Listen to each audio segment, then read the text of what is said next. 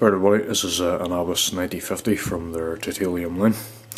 It's a 6-pin padlock with, well, it says stainless on the shackle. I think the body's made of aluminium, but I'm not 100% sure on that. There's the keyway. It says, where is it? It's got a ZF on there as well. I'm not sure what that's about.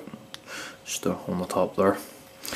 Keyway is pretty regular, the same sort of pinning as most Abbas padlocks. It's a standard in one and spools in the rest.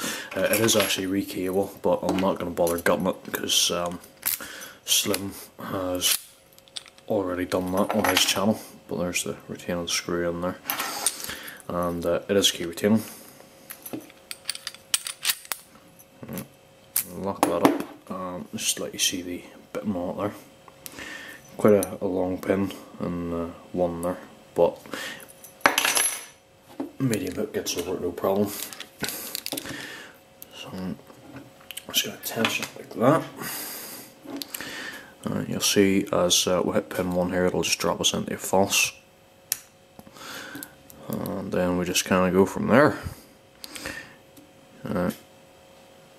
Usually I will try to avoid doing that, but with this one, pin 1 actually does seem to be the first in the binding order, so it won't reset on you.